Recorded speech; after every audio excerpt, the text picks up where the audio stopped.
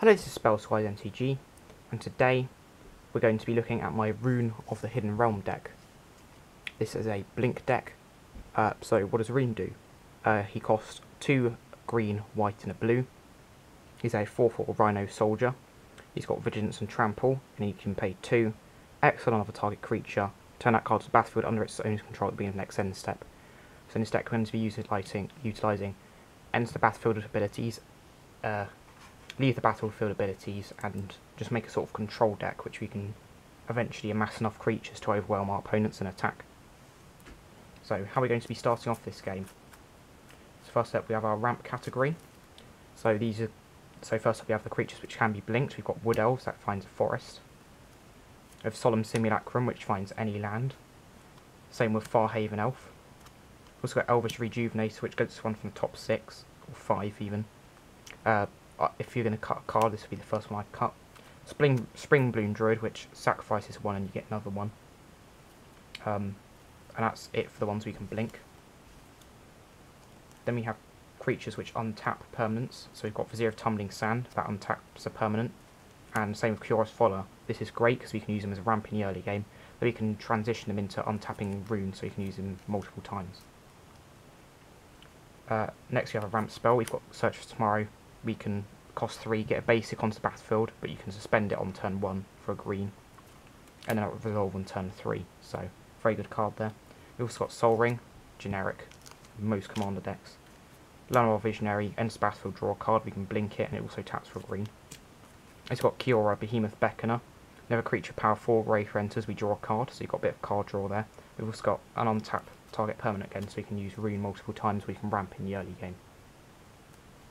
So, how are we going to be blinking creatures? So, of course, we've got Roon, but we also have Flicker Engines. So, we've got Conjurer's Closet. At the beginning of your end step, you may exile target creature you control and then return that card to the battlefield under your control. So, this is just gets us value every single end step. That's the same with Soul Herder, but this has whenever creatures exiled from the battlefield, you put +++ counter on it, so this can grow and become a large threat during the end game. We then have Ephemerate. I'm a bit cheap and I didn't use the actual card, but this says exile target creature you own, then return it to the battlefield under its owner's control, and it's got Rebound, so you can cast it during your upkeep. So this can be used to protect against a removal spell, but it can also be used to reuse Leave and End to the battlefield abilities. Next we have Mist Meadow Witch and Flicker Wisp. Flicker Wisp exiles something to the next end step once, and Mist Meadow Witch you can pay 4 and do it over and over again. So this you can use, if you've got a lot of mana, you can use it to save your board from a board wipe. That's very good there. Then these two exile, this one exiles any number of creatures you want, and puts them underneath them. So this can be board wipe protection, so you can put 5 creatures underneath here, and then when you board wipe, you can get all those creatures back, use all their ATBs.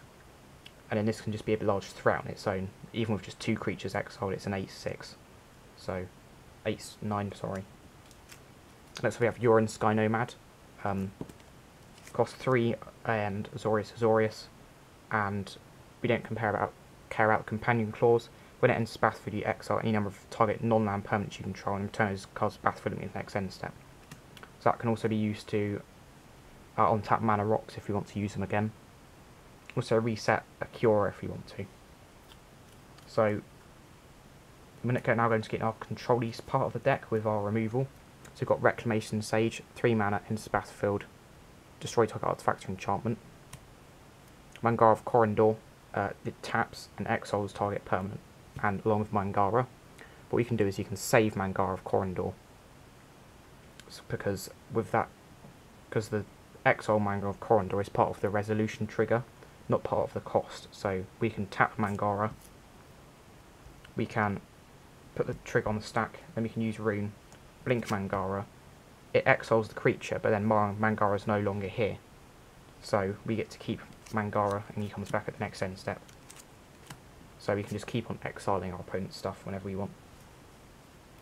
Next up you've got Duplicant. When it enters exile, target non-token creature. We don't really care about the bottom bit, this just exiles stuff and gets rid of it permanently. Very good there. Manglehorn, a bit of hate bear. When into battlefield, destroy target artifact, and then artifacts or components control into battlefield tapped. And we can just blink this, destroy our opponent's mana rocks, and it also slows them down a lot as well. Next we've got Terastodon, probably the meanest card in the deck.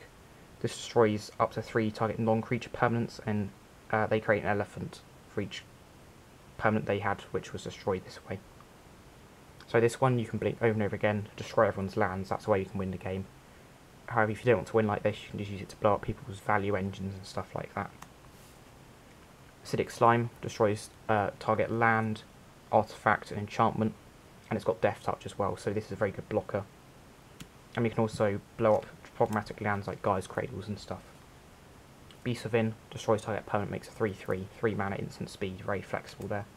Thorn Mammoth, whenever a creature enters, or this enters, you get to fight target creature an opponent controls, so we can flicker this over and over again, basically wipe our opponent's borders of creatures. We've also got some token makers in his deck as well, so that will trigger lots of times and we can clear most boards. Skyclave Apparition, probably one of the best removal spells in the deck. When it enters, you exile to target up to 1 target non-land, non-token permanent you don't control of CMC 4 or less. And when this leaves, they make a XX blue illusion, so we can just keep on flickering it. They lose their permanent, but they only get an illusion back. So they lose their permanent permanently. We get to keep their board free. Next is Reflector Mage. Enters, return target creature and opponent controls to its owner's hand, and that creature's owner can't cast spells with the same name as that creature until your next turn. So this one we can bounce their commander. You can just bounce stuff we don't particularly want to deal with. And it's often better than destroying stuff because they can't do anything with that card in their hand for a while. Next you have 2 copy effects.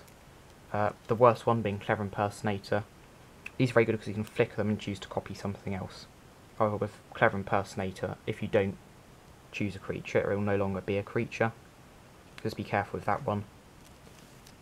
And then Progenitor Mimic is exactly the same, but it can only copy creatures, but then during your upkeep you keep on getting a copy of that creature. So let's say you copied a Thragtusk here, you get a Thragtusk every single upkeep. Next up we do have Thragtusk. When it enters you gain 5 life, and when it leaves you make a 3/3. So when you flicker this you're going to gain 5 life and you're going to make a beast, which is incredibly powerful because you can do lots of stuff with that. Fierce Empath, when it enters you get a creature of CMC 6 or greater and then put it into your hand and then shuffle your library. You can get finishers with this, you can get recursion with this. It's just a very flexible card in the deck which allows us to get cards we need in the right situation. Next up we've got Coiling Oracle. When it enters, reveal the top card of your library. If it's a land card, put it onto the battlefield, otherwise put that card into your hand. Semi-ramp, semi-card draw. I just put it in the flicker category. Very good early game there. Next we have sort of a Hate Pig. It's a 4/4 for 4 mana. When it enters you get a forest and a plains, basic, so you can put them into your hand and then shuffle your library. And then players can't pay life or sacrifice non-land permanents to cast spells or activate abilities. This is very effective because you've got a lot of sacrifice decks in my meta. You could probably swap this out for Gaddock Teague if you wanted to, but that's what I've got. Next you've got Deep Forest Hermit, and enters you make 4 squirrels, and squirrels you control get +1/+1. The Vanishing 3 doesn't matter so much because you can just flicker it before those counters go away, so your squirrels will always get +1/+1. And you can just make an army of squirrels that you can pump up with something like an Race 400s later on in the game. Sun Titan, when it enters, return target permanent card with CMC 3 or less from your graveyard to the battlefield. You can get batch effect lands with this. And a lot of the creatures have power CMC 3 or less as well. So you get to reuse enter the battlefield abilities as well. For your graveyard. Revelark, everybody hates this card. When it leaves, return up to 2 target creature cards of power 2 or less from your graveyard to the battlefield. This gets back most of the creatures in our deck. So if someone board wipes and then we evoke this or play it afterwards and flicker it, it's incredibly powerful because you can just get back loads and loads of stuff from your graveyard, get back into the battlefield abilities, get back copy creatures. It's just incredibly effective. Then Skullwinder, when it enters, return target card from your graveyard to your hand, and the opponent does the same. You can swap this out for an Eternal Witness, but my Eternal Witness is in a different deck, so I'm keeping it in here for the moment. It's perfectly fine, and it's also political, which this deck can do as well. because with Roon you can blink your opponent's stuff for value, for the benefit of them. And you can also blink attackers like a Maze of Ith. So that's why Roon is so good, because he's so flexible in what you can do. Next up is Fiend Liege. Green creatures you control get +1/+1. Blue creatures you control get +1/+1. The majority of our creatures are in either of those two categories. It just costs 2 green, blue, green, blue, green, blue. So not the most difficult thing to cast, but not the easiest either. But then the main part of it is untap all green and blue creatures you control during each player's untap step. This allows us to use Roon once every turn. Seed Bomb Muse is better, but I haven't got a Seed Bomb Muse yet. Just if you have the money, swap out the Mercfiend Liege for a Seed Bomb Muse, because I haven't been able to get hold of a Seed Bomb Muse yet, but make sure you definitely do swap those around. Or you can put both of them in if you want. Next up is Wilderness Reclamation, 4 mana, beneath end step, untap all lands you control. This also allows us to use our mana all on our turn, then still have mana left to activate Roon, cast counter spells and use interaction and stuff. So that's also very good. Next up, Stronic Resonator. You can pay 2 and copy target triggered ability you control, and you may choose new targets for the copy. This we can copy into the battlefield abilities and things like Aid from the Cow. Beneath your end step, if a permanent you control left the battlefield this turn, you reveal the top card of your library, and if it's a permanent card, you can put it on the battlefield, otherwise you put it on the bottom. This just gets lots of value over and over again at the end step, because you're usually going to blink something once every turn. Next up, Swiftfoot Boots. A quick creature has Hexproof and Haste, and equip for 1, and then a quick creature has Haste and Shroud, equipped for 0. That's just to put on the Roon so you can play it and then instantly use it. And also to protect him, because during the early game he doesn't really do much. You just sit there with 2 mana open to Maze of Ith something, but in the late game, if you've got loads and loads of stuff you can blink, people are going to be scared of Roon, because you can blink Terraston or something, blow up their lands, and they can't do anything about it because the Terraston's already gone. So Roon can protect your stuff, so people are going to want to get rid of him, so that's why Lightning Greaves are so good. Next up we've got Negate, counter target non-creature spell, stop a board wipe, stop a removal spell, and then same with Fierce Guardianship, except this one's free if you control your commander. Next up, Shasta Sky. Each player who controls a creature with power 4 greater, our commander's 4 power, draws a card and destroy all creatures. Austere Command, oh yeah, these are board wipes by the way. 6 mana, choose 2, destroy artifacts, destroy all enchantments, destroy all creatures with CMC 3 or greater, destroy all creatures with CMC 4 or greater, so you get to be flexible. Usually you're going to choose power 4 or greater, and maybe artifacts or enchantments or something. It's just very flexible, and you can use it around the situation. Tragic Arrogance, a very underrated board wipe. 5 mana. For each player, choose among the permanents that player controls from an artifact, creature, an enchantment, and a planeswalker, and they sacrifice the rest. Excluding lands, of course, because that'd be a bit mean. But this one you can use to basically pick and choose what the opponent gets to keep. We get to choose to keep Roon or something, so very good there. And then Time Wipe, destroy all creatures again, but we get to save something by bouncing it to our hand. That costs 2 double white and a blue. Next up we have some finishers.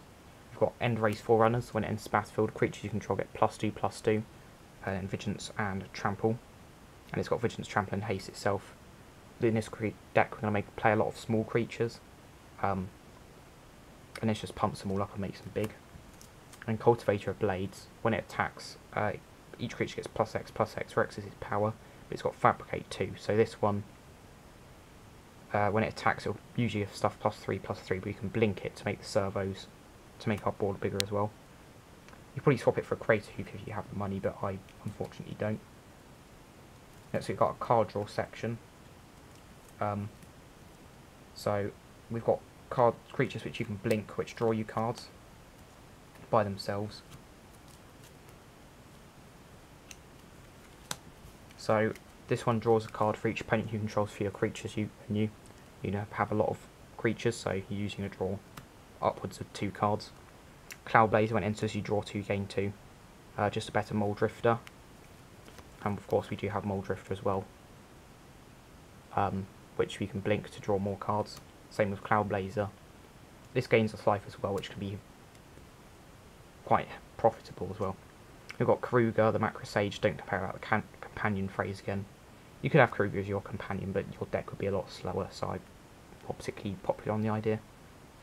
And then Battlefield, draw a card for each permanent you control of CMC 3 or greater. A lot of our permanents are 3 CMC in fact, so they work with Sun Tides now and they work with Kruger. Next up we have Watch for Tomorrow, Hideaway. When it enters you put a card from your top 4 face down underneath it. When it leaves you put the card into your hand. This one can be played early game, and then if someone attacks us you can block with it and you get the card into our hand. We can also blink it to get the card as well. Then we've got card draw engines. We've got Garruk's Uprising, Fathom Mage, Soul of the Harvest.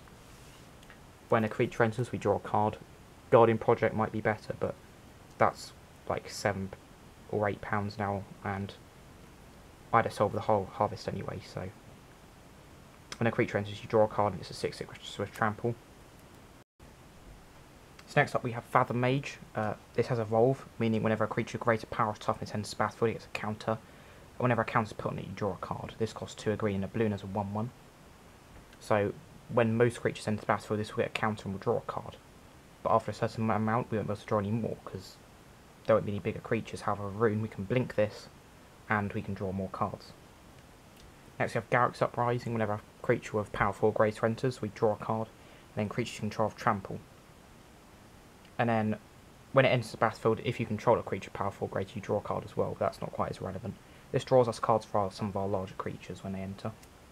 Also gives us trample, which is very effective to have on our smaller creatures. Next up we have one of the best cards in the deck, Vivian, Champion of the Wilds. 2 and a green for Loyalty Planeswalker. You may cast creature spells as they have flash.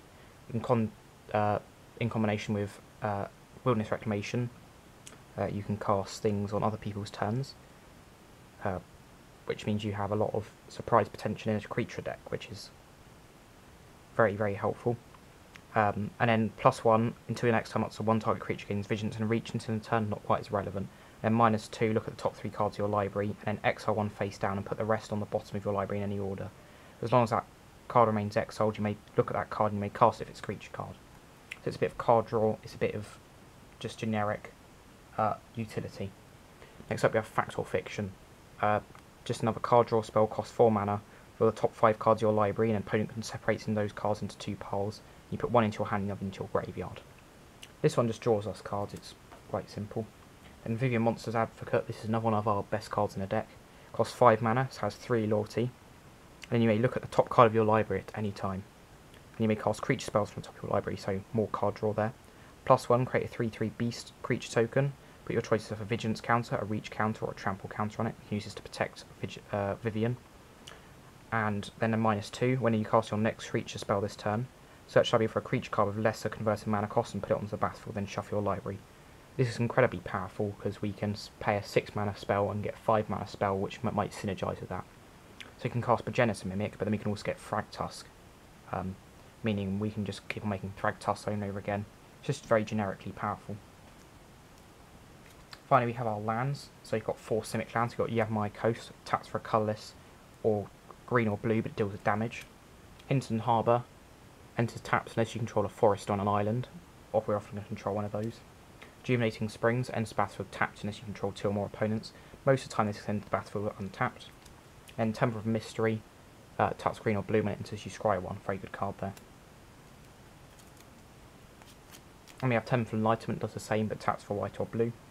Skycloud Expanse, we pay a 1 and it adds white or blue. Then Prairie Stream enters the battlefield taps unless you control 2 or more basic lands. We then have Croson Verge, when it enters the battlefield tapped and taps for a colourless. And you can pay 2 and search library for a plains or a forest card and put them onto plains and a forest card, sorry, and put them onto battlefield tapped. This is ramp and it fixes us for all of our colours because we have a white-blue land and we also have just basic forests. I used to have a breeding pool in there, but that's been moved to a different deck. But you can always upgrade the mana base if needed. And Cesia Sanctuary, I always put a bounce land in any deck I make, in case someone plays Tempt with Discovery, meaning you can get a card draw off the Tempt with Discovery. Next up we have Seaside Citadel. This taps for all of our colours and enters tapped. Command Tower, taps for all our colours, enters untapped. Exotic Orchard, taps for 1 mana of any colour that land and opponent controls could produce. Then Evolving Wilds, we can get this back with Sun Titan, so it's very good. Then Mossort Bridge, taps for a green, and it's got Hideaway. And once you look at the top 4 cards of your library and exile one face down, then put the rest on the bottom. And you can also pay it, tap it and pay a green. And you may pay the exile card without paying its mana cost if your creatures have total power 10 or greater. We're often going to have that, so you can just play a free large creature, or just board wipe or something, if an opponent's really out of control or something. And it's just generic value on a land, which doesn't really take up a slot. Reliquary Tower, no maximum hand size. Often you can have stupidly big hands in this deck with things like Karuga and Macro Sage, so Reliquary Tower is very important. Bond's Enclave, taps for colourless, or you can pay 3 and draw a card and activate this ability, and you can control a creature power 4 or greater. It's very good when we have Wilderness Reclamation, because we don't always have something to do with that mana, so you can sink the mana into this and just draw an extra card. Then we have 8 forests, 8 plains, and 6 islands. So that was our mana base. Often find the way this deck works is you play a ramp spell on turn 2 or turn 3, get Roon out on turn 4, and you can play something to blink on turn 5, or leave Roon out with some mana open to basically Maze of If something. So you can just use this as a political tool for a while. You can also use it to blink or ramp creatures if you have any, and just get a critical mass of lands, and so you can start flooding the board with utility creatures or removal creatures, and just do general blinking shenanigans. This deck will be featured on a gameplay episode soon. I don't know if that will come out before this or after this. I don't know how long it will take me to edit. But that is a game with Roon in it. I do not win, but if I got another turn I probably would have won, but you can just say that anyway, and no one would really care. I hope you enjoyed this Roon of the Hidden Realm deck. I'll put the link for the deck list in the description below. Thank you for watching, hope you enjoyed, goodbye.